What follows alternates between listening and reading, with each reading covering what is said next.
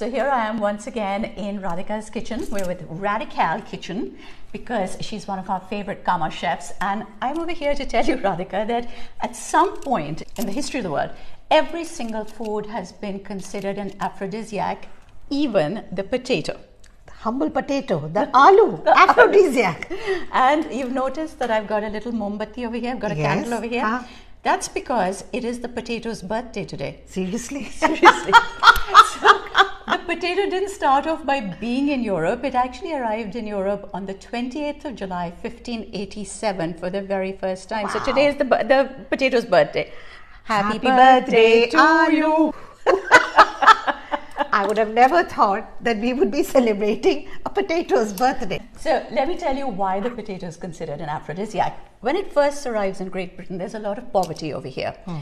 The potato is cheap, it's nutritious. People who are very poor are now able to eat in a healthy way, and suddenly the population explodes. The potato arrives, people start having more children, hence this was the aphrodisiac. And you won't believe this, but this was actually Henry VIII's favorite aphrodisiac. Seriously? Seriously. Henry VIII? Henry VIII. Yeah. He thought that this would actually help him to have a son. Well, those poor people can have so many sons, he can have sons Amazing. with Fascinating, yeah. Seema. This is...